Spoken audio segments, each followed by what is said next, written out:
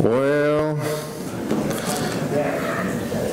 you got me here on Wednesday nights now, and you went through all of the powerful teachers last quarter, all those professors. You went through all of them, and they finally said, well, I guess, Logan, you can get up there if you want. So I've asked Tim Albright to lead us in a prayer before we get started. So Tim, would you lead us? Let's pray. Heavenly Father, we thank you for this day you give us, for the time together as your children to learn more about God as we hear the message brought to us tonight from Logan as he shares some thoughts with us. God, help us to dig deep and to just find ways to use it in our everyday lives. God, we're so thankful for this midweek gathering and that it's just uplifting to all of us. God, be with those that are sick, that are numbered, those that need prayers, Father, continue to be with them. Just be with us throughout the rest of this week until we can meet again on Sunday. In Jesus' name I pray. Amen. Well, as it says on the screen, I like it. Well, let me just be honest with you. I don't like teaching auditorium classes because I like it when we're all crammed in the same room, right next to each other, and I can see the faces and the hearts of every person real well, and there just feels like so much better. So as it says on the screen throughout this Wednesday night class, and I'm going to mention it every single Wednesday night, for those of you who are in the back, I will call on you quite a bit more. So if, like Taylor, I mean, you're prime target. I'm going to say, Taylor, give us your explanation of that text, okay? So really, I want you guys to, thank you, BJ. You can't call on me now. Okay. I will say again, you went through all the powerful teachers last quarter, but I'm thankful that I'm in here. I really am. This is a great opportunity to be a great text to go through. I was a campus minister years ago, and I remember somebody called me one time and said, Logan, we need someone to come and preach a gospel meeting. And I'm on the phone, and he said, I knew you would be the one to call. And I said, okay. And he says, do you know anyone or are in contact with anyone that would be good to use? So, I had to be humble. It's great when other people humble you. I'm not much of a verse-by-verse person in the exegesis of a text. I don't like to just say, next verse, let's cover that. Next verse, let's cover that. You're going to find in an auditorium class such as this that I may decide to kind of go off a little bit and say, let's look at a sermon from this, or let's look at some application from this text, or there's a chance that we may do that. And I may do verse by verse a little bit, but my direction in this class may be a little bit different than others. My aim is not to teach a class and to stand up at the front and say, I have gotten through all the material, while you drift away into Neverland, and say, after I get home, well, I taught. My goal, and I think every teacher's goal, ought to be, in a sense, retention, to try to retain. And if you sit in a classroom like the youth, and when I teach the youth, I try to ask repetitive questions. So I might say something like, who wrote the book of Peter? And you would say, exactly, that's why I love an auditorium class. So the idea is, I think the more we ask questions, the more we respond, the more we answer, the more helpful it is to us to learn. So we might pause at a time and might, for example, just take a word, like the word elect, or the word hope, or, a true meaning of grace. Or we might just drift off away and say, wait a second, let's just talk about this, and not only that, but Peter as well, of course. So I don't really, and I hate to say this, but I don't really care if we get through all of 2 Peter. That's the kind of teacher I am. I think what happens is sometimes people don't make comments if they know the teacher's in a hurry. You agree? If the teacher's in a hurry, then you're not going to be like, oh, I want to say something. And so those of you who are OCD, that's really going to bother you.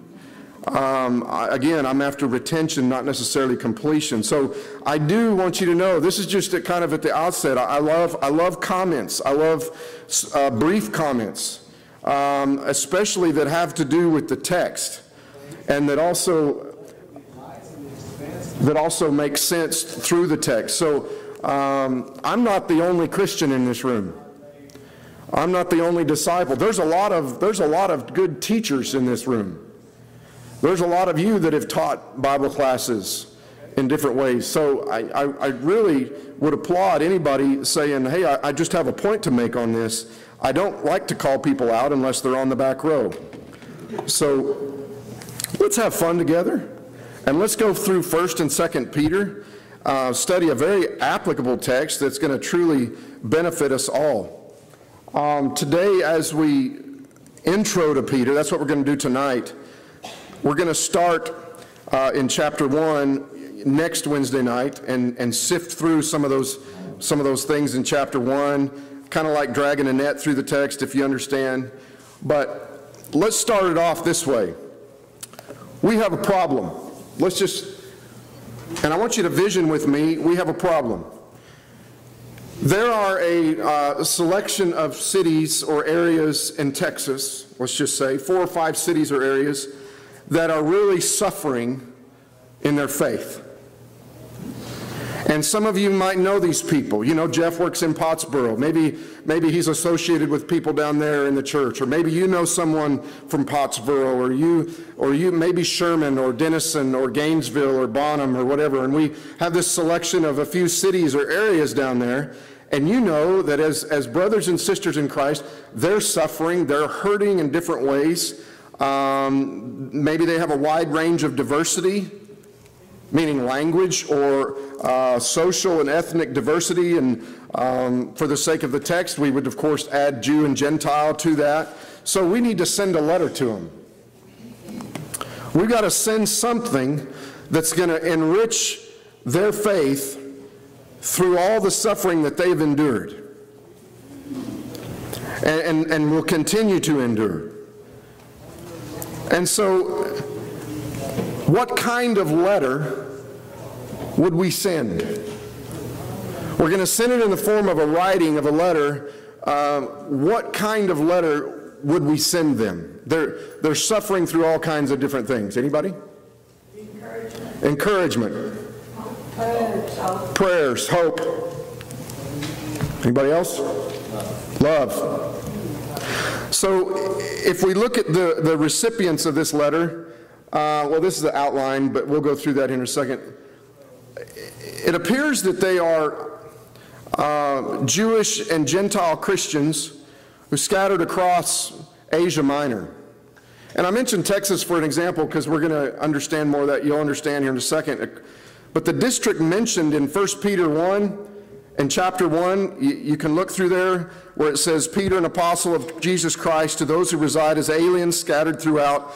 And you look at this area of Pontus, Galatia, Cappadocia, Asia, Bithynia, strangers and foreigners. These districts are also mentioned in Acts chapter 2, when the church began. And we know that Peter worked among the Gentiles, and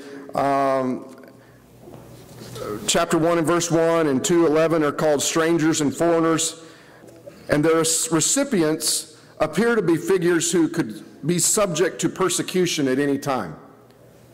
So this is not to say that they weren't being continuously persecuted. They might have been, but the presence of elders there, we see that. They needed to learn submission to those elders. It suggests, as it says on the screen, a maturity in the congregations that Peter is writing to. The people were under elders. And what does the presence of elders say about the church? Anybody? Say that louder. It's growing. Not only that, but what else? There's a leadership there. And you could go on and on when you start talking about the qualifications of elders.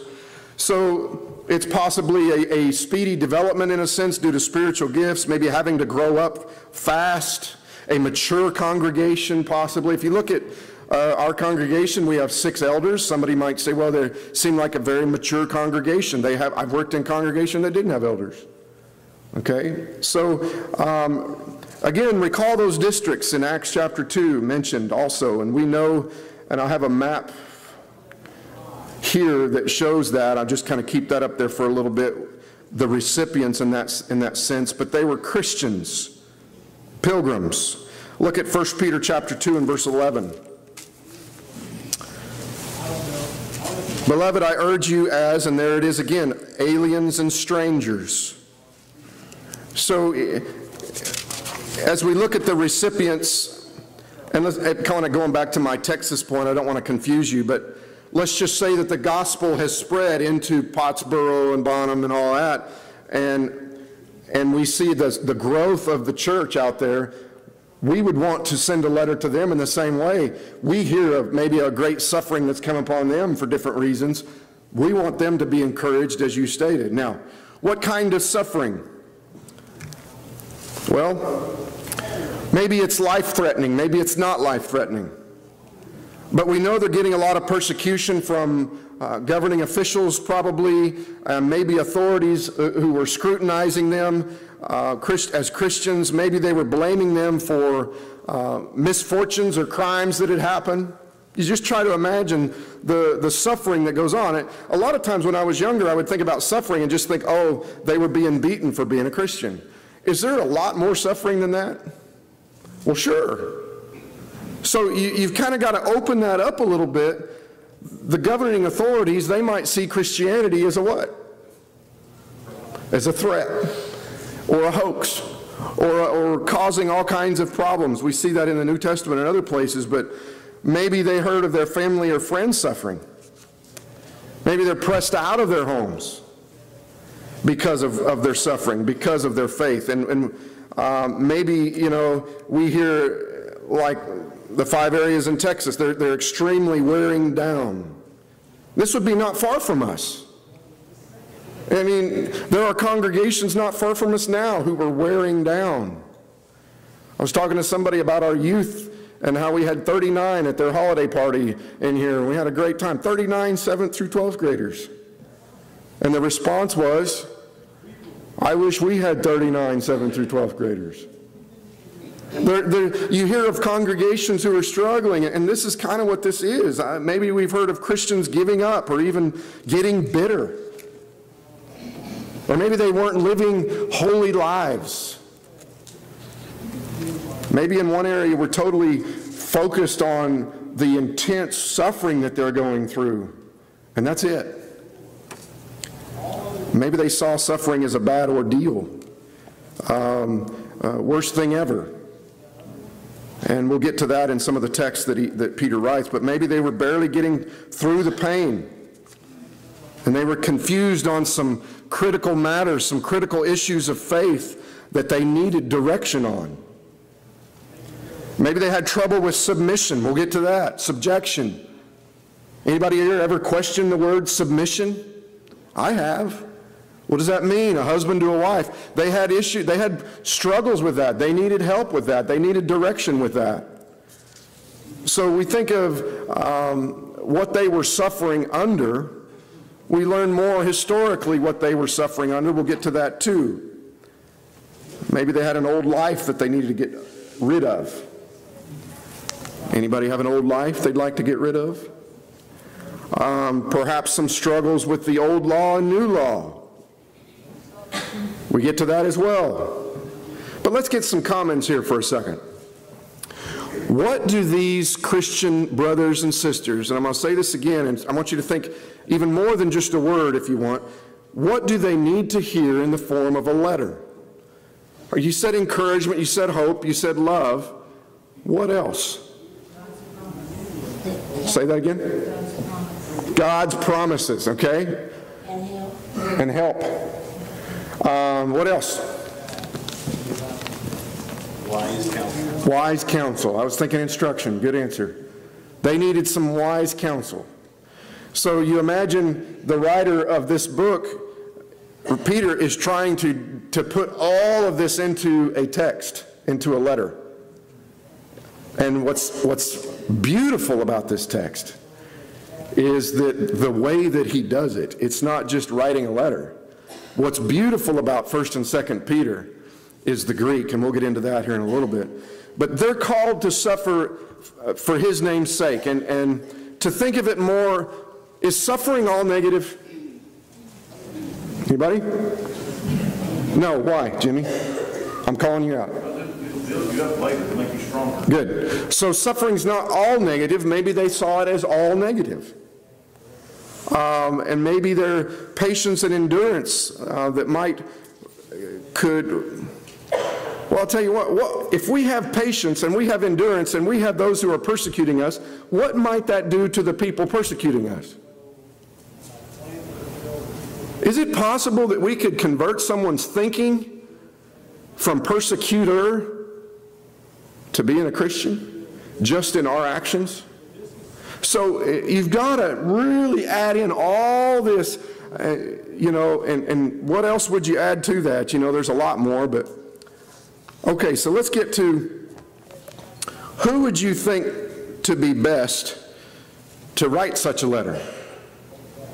Let's just say we've got a group of people here and we're going to send a letter to those cities, those areas that are really suffering. Who would be best to do that? Wouldn't it be great if you could get someone who knew Jesus, was an eyewitness, and was there when he died and when he rose again? And then, see, that's why I want to kind of back up and look at this for a second. Look at chapter 5 and verse 1, 1 Peter 5:1.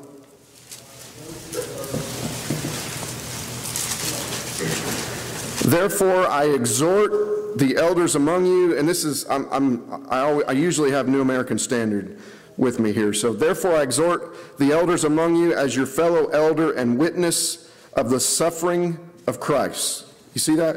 Witness the sufferings of Christ. Even better, what else is in that text that Peter is? Not just a witness of the sufferings of Christ, what else is in that verse? He's an elder. What would that say about him? Ron? Do you have any knowledge of elders at all? No. What might that say about Peter as an elder? That he was a qualified man. And if he's qualified, he's a single man, not married, right? No. So you see, it just takes on and on and on. What else? You were going to say something else. Anything else?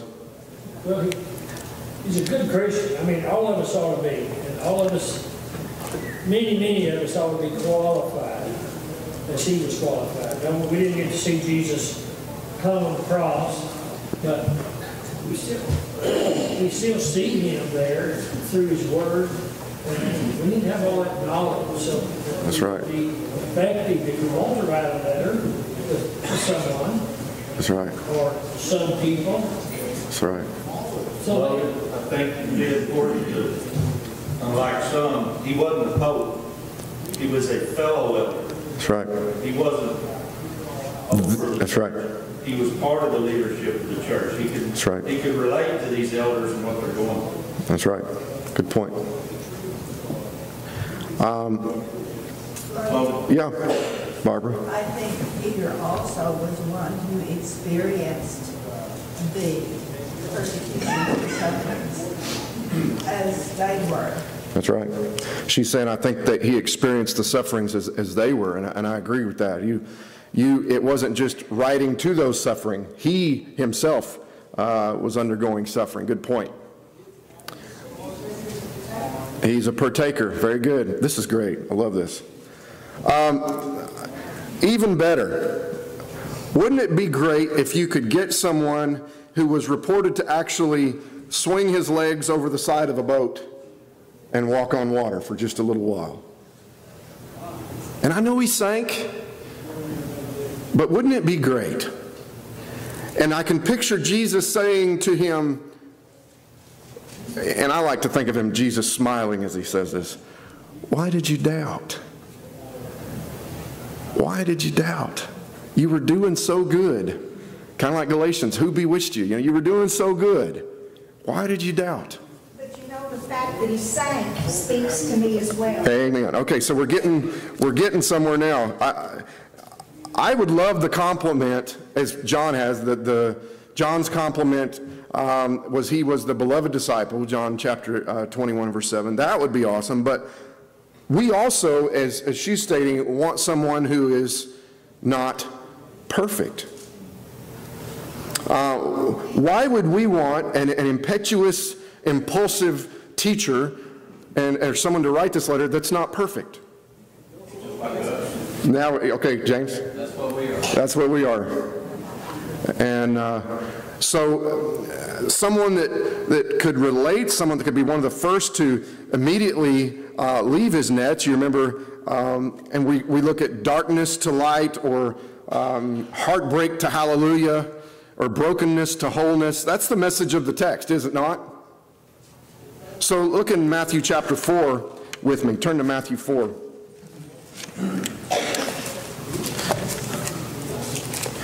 Matthew chapter 4 and verse 18. And walking by the Sea of Galilee, he saw two brothers, Simon, who was called Peter, and Andrew his brother, casting a net into the sea, for they were fishermen. And he said to them, "Follow me, and I will make you fishers of men." And in verse 19b, they said, "Well, let us think about it for a little while." No. In verse 20, they immediately left their nets. We read through that, but that's just weird. That just doesn't make sense. But that just shows what kind of person that Peter was, and Andrew. So this is someone that had a firm grasp on the depth of conviction. We look at John's gospel, or John the apostle of love. We might say Paul was the apostle of faith. What would you say Peter's the apostle of? Hope. We talked about hope on Sunday.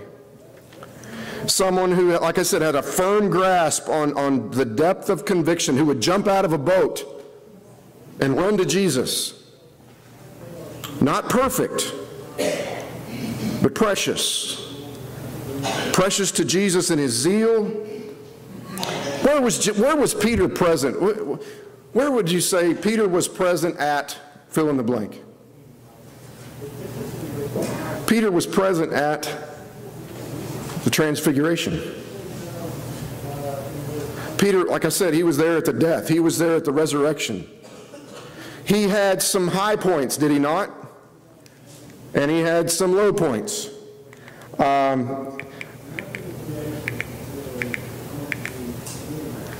A successful fisherman, disciple of Christ, church elder, and author. Not perfect, again, we say that. He met Jesus, like we talked about, through his brother's intervention, his brother Andrew's intervention, rather, in John 1. The town that he was from is Bethsaida, which means house of fishing.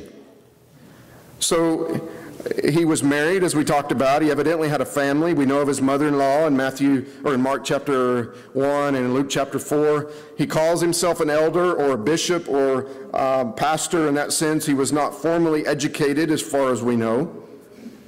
Everett Ferguson asserted that the ancient Jewish nation was the most universally literate in all of antiquity. Flip over to Acts chapter 4 for a minute. I'm talking about the unlearned. You know where I'm headed. Acts chapter 4. In verse 13.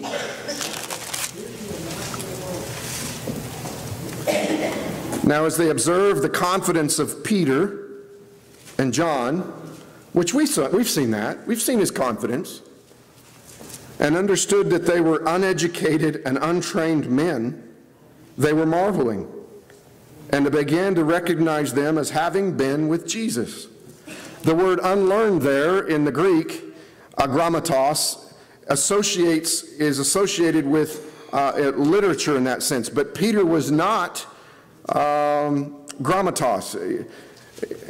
He was, and I'm not saying ignorant in a negativity way, but he was ignorant of a lot of things that other scholars were not. So Peter, we know he was able to read and write. And he and John amazed the Jewish council there because they were able to confidently, boldly confront those accusations there. That takes a lot of strength. It takes a lot of confidence. But would a fisherman be expected to stand in such company and do that? I was thinking recently, I was talking to Matt Mock, and a few times Matt Mock has said the words, "I just squeeze fish for a living." That's what he says all the time. I don't know if you've heard him say, "I just squeeze fish for a living." And every time he says that, I think to myself, so did Peter. But it's just the humility of Matt, and that's one of the reasons I love him. But Peter was first to preach the gospel. How cool is that? He was, what else stands out to you about Peter? He was first to do a lot of things. Yeah. Cut off Malchus's ear. Yep. Warm him by the fire when they questioned who he was. That's right. And on and on and on. Yep. It goes on and on. Head of the line. We have quite a history. We're not here wondering about Peter. That's what's great. We have all this material behind us to look at Peter. You look at his denial three times. You realize that all four writers record his denial. What might that suggest? That it was known? And I wondered if we ever could say, you know, about the recipients of this letter, wait, wasn't this the guy? And how many times has people probably said that about us? Wait a second. Even my mom? My mom still to this day says, "I did not think you would ever become a minister. You were too," and I'm not going to finish that. But he was one of the three closest apostles to Jesus. Think about that. He was enthusiastic, he was energetic, he was bold, confident, impetuous, impulsive. You could go on and on and on. One of the first witnesses to what? The resurrection in 1 Corinthians 15. Someone who has a past. What would we say about that? Why doesn't Peter's past completely disqualify him? Forgiveness. Grace. He did a foolish thing. It was sinful what he did to deny Christ. Yeah. And we're warned against that, doing that for ourselves. But I often think about him and how disappointed Jesus might have been at the moment. And I always think about how did we don't have a record of how did he get back in the good graces of Christ? Mm-hmm. When they met afterwards, how did he approach Jesus and how did Jesus welcome him back? Yeah. He overcame a big sin. And I don't know how that all happened, but I know that he humbled himself. He had to. And admit his sin. And I don't know if he had to ask Christ or he just approached Christ and Christ just opened his arms to him. Yeah. Come on. I know your heart. That's right. Very good. Be my disciple again. Very good. Billy and then Mike. When you really think about it, think of the extreme life experiences that he went through. And then you compare that to the life experiences that we go through today. And there's in the same, we have the same issues, we have the same struggles, we have the same results even. But the extremeness of that is it's way off the balance here. It's hard. I guess that's one of my struggles whenever I look at this is to think, why in the world am I not doing better? He he went through these same struggles, and I stumble just like he does. But I didn't experience near what he did. So I should be on it. Just connected, and one thing that Peter always brings up to me in relation to him denying Christ is to remember how close Jesus and him were in Christ, and he was going to do that all along. And so it's not that you messed up and ruined our relationship. That's right. He knew that was coming, and that not defined by that mistake, but how he dealt with it and how he overcame that. As these guys are talking about Peter's history, doesn't that really truly define grace a little bit better for us?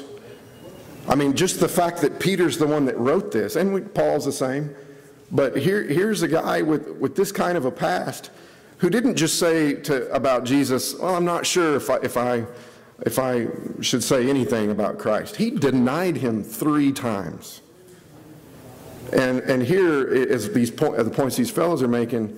That says a lot about grace, and we misunderstand grace a lot. But shortly after that, when he goes running to the tomb, to the open tomb, yeah, he notices he's gone. Yeah. What's the first thing that he does?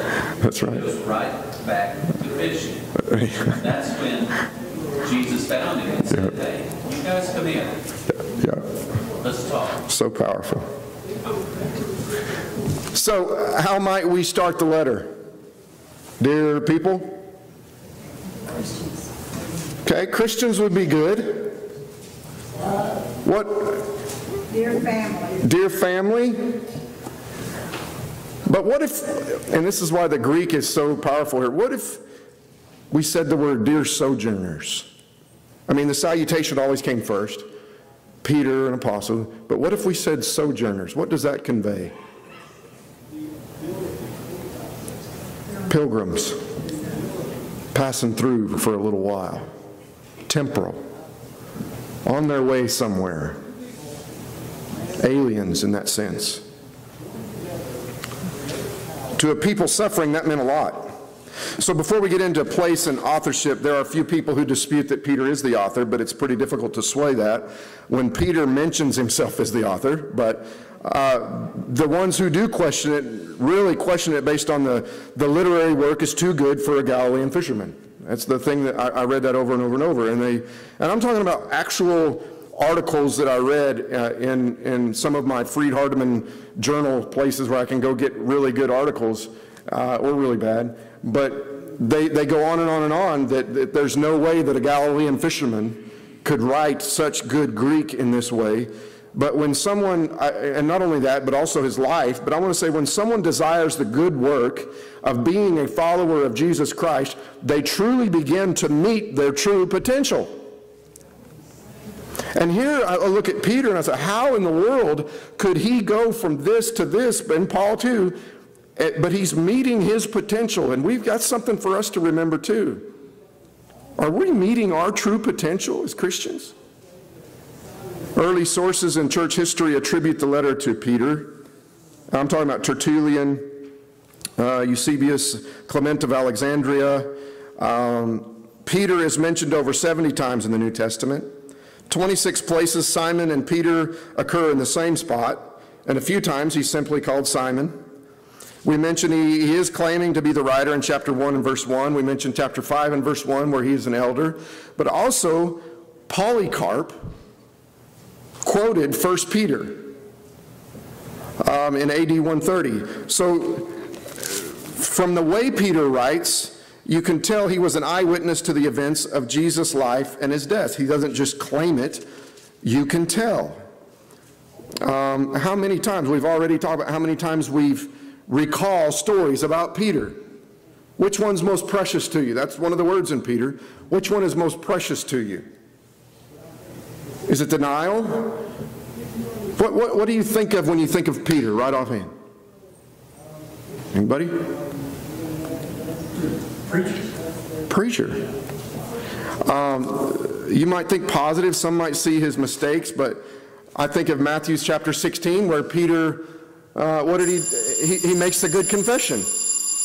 Thou art the Christ, the Son of the living God. And in the same chapter he was rebuked. What? So, but what if Peter wasn't a great scribe? What if we wanted to send the letter, but Peter's not just the greatest at Greek, but we needed somebody who truly knew Greek, who could possibly even deliver it? What might we do? Thank you, Rusty. We might hire somebody. Turn to chapter 5 and verse 12, 1 Peter.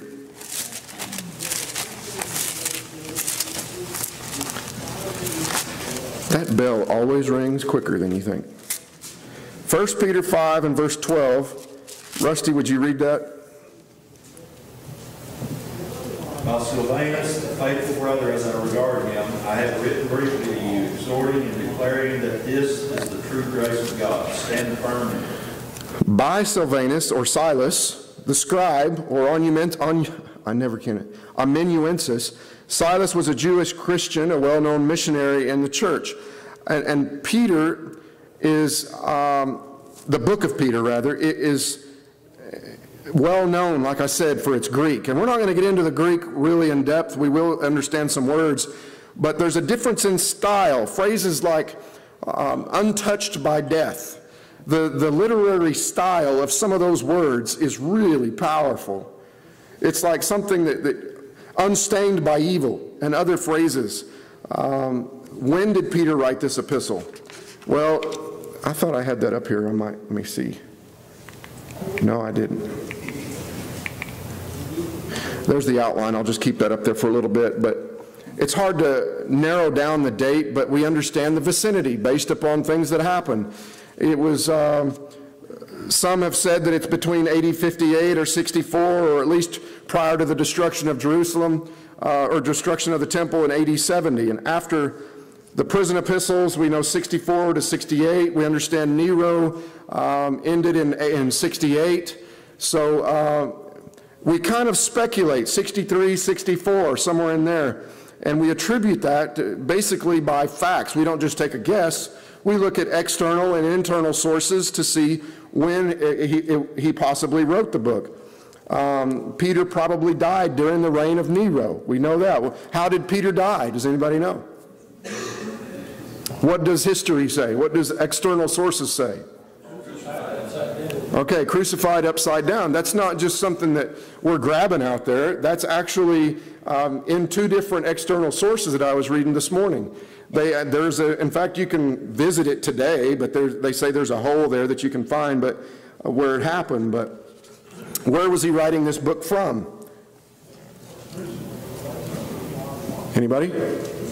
Rome. Babylon, Rome. And so I think some people speculate, well, is this actually Babylon, or was it Rome, or some think it's Jerusalem, some thought, all these different writers said this and this and this. Listen, Babylon's mentioned in the text.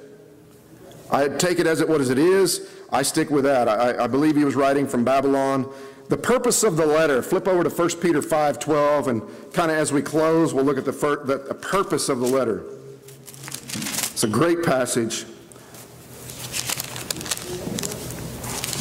I have written to you briefly, and Rusty's already read this, exhorting and testifying that this is the true grace of God. Stand firm in it. Conveying a message of hope and encouragement. He's trying to, in a sense, insulate the inner person from the outer struggles that they might have been going through. If we look at I'm going to go back to the map just for a second. That's some of the key words, by the way, and I don't know why I skipped precious, but I wanted that to be in there.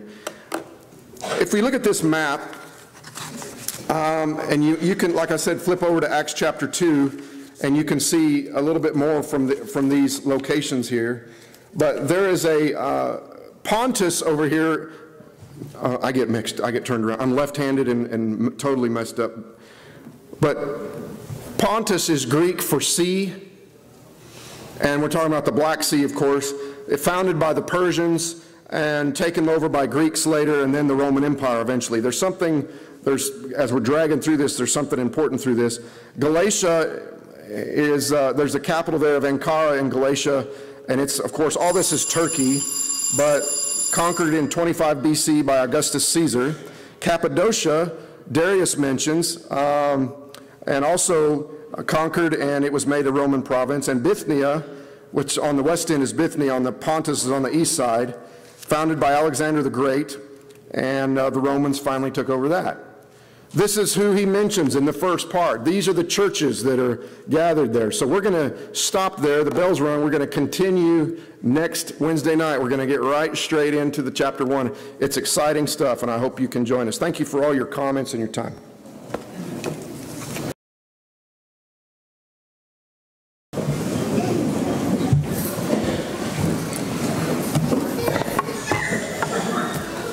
Got a special guest with us tonight. Mike Arnold's been here once before. He's sitting next to JD, and want y'all to be sure and make him feel welcome, if you would, please.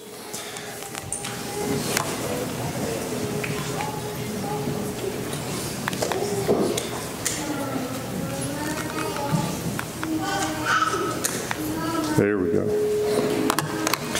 When Paul was talking to people on Mars Hill in Acts chapter 17, he said these words, "The God who made the world and everything in it, being Lord of heaven and earth, does not live in temples made by man, nor is he served by human hands as though he needed anything, since he himself gives to all mankind life and breath and everything. And he made from one man every nation of mankind to live on all the face of the earth, having determined allotted periods and the boundaries of their dwelling place, that they should seek God and perhaps feel their way toward him and find him. Yet he's actually not far from each of us, for in him we live and move and have our being." And so, getting some feedback up here, Philip, can you? Thank you. As he was talking to these philosophers, these intellectual people, he was trying to explain to them that God created us. He put us where he wanted us to be. He put boundaries on the countries. He put boundaries on the ocean. He put boundaries on the rivers. And he said that he did all of these things so that men would perhaps seek him and feel their way toward him and find him. But he assured them that God is actually not far from us. Jesus was asked by a scholar one time, "What's the great commandment?" You remember what the answer was? "You shall love the Lord your God with all your heart, with all your soul, with all your mind. This is the great and first commandment." I've underlined and italicized the word all.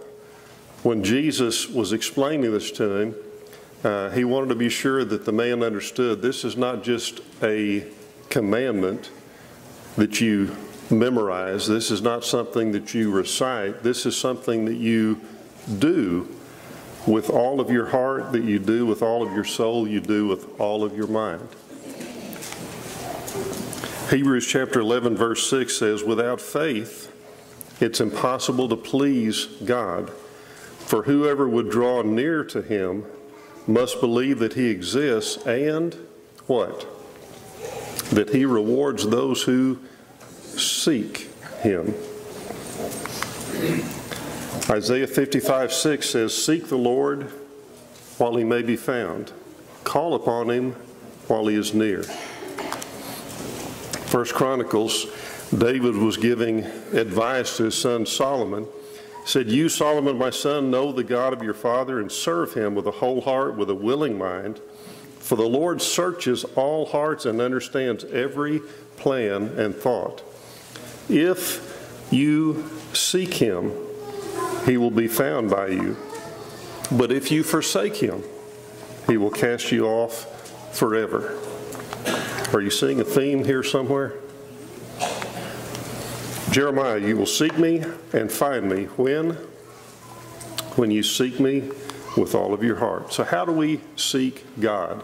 And we'll just make this very brief. Number one, we can seek God in nature, and a lot of people do. Romans 1 says, "What can be known about God is plain to them because God has shown it to them. His invisible attributes, namely his eternal power and divine nature, have been clearly perceived ever since the creation of the world in the things that have been made, so they are without excuse." And so when we go outside and we see a beautiful scene, or we see a sunset or a sunrise, we need to recognize God in that. But that's only so far that nature can take us. Nature can't tell us more about God than His power and His creativity and things of that nature. And so we have to go beyond nature. How do we see God? Well, primarily in His Word. He's given us His Word so that we can know Him. Romans 10:17, faith comes by hearing, hearing by the Word of Christ, the Bible. Matthew 17:5, this is the scene of the Transfiguration. Jesus is up on a mount with 3 of His disciples.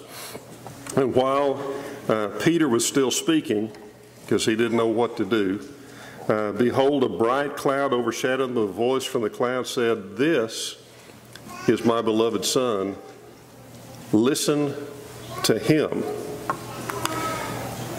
Hebrews 1:1 says that God has spoken through the ages in many different ways, through prophets and so on. But now in this last day, He has spoken to us through His Son, Jesus, whom He has appointed the heir of all things, through whom also He created the world. What did Jesus say? 12:48 of John, He says, "The one who rejects me and does not receive my words has a judge. The word that I've spoken will judge him on the last day." Do you suppose we need to know what that word is if it's going to judge us? Jesus said, John 14:6, "I am the way, the truth, and the life. No one comes to the Father except through me." So it's imperative that we understand who Jesus is and that we read His Word. How do we seek God? We also seek God in prayer. Philippians 4:6, "Don't be anxious about anything, but in everything, by prayer and supplication with thanksgiving, let your requests be made known to God." Colossians, "Continue steadfastly in prayer, being watchful in it with thanksgiving." And of course, you know the one, "Pray without ceasing," 1 Thessalonians 5:17. How do we seek God? A fourth way, and we'll wrap this up. We seek God in godly relationships.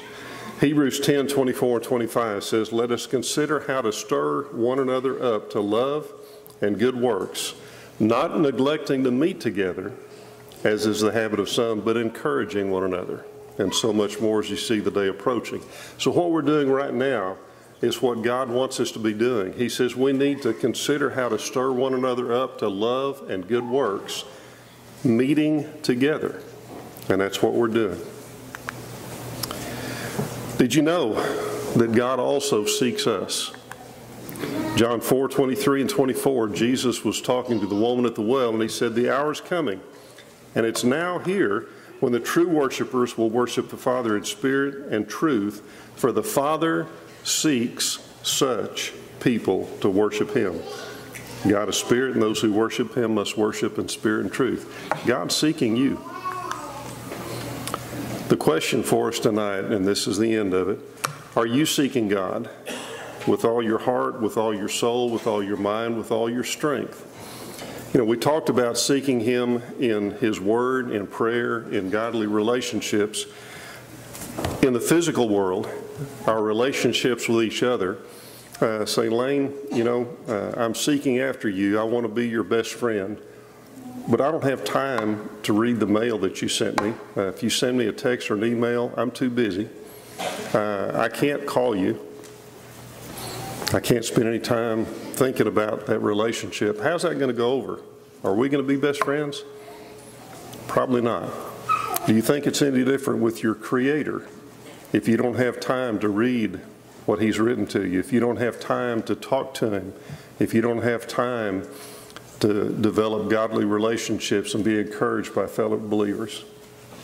Think about that. This is not to condemn anyone. This is to encourage each one of us to do more and more as we seek God, because we know that He is seeking after us. If you have a need that can be met tonight by the prayers of this group, please come forward while we stand and sing this song.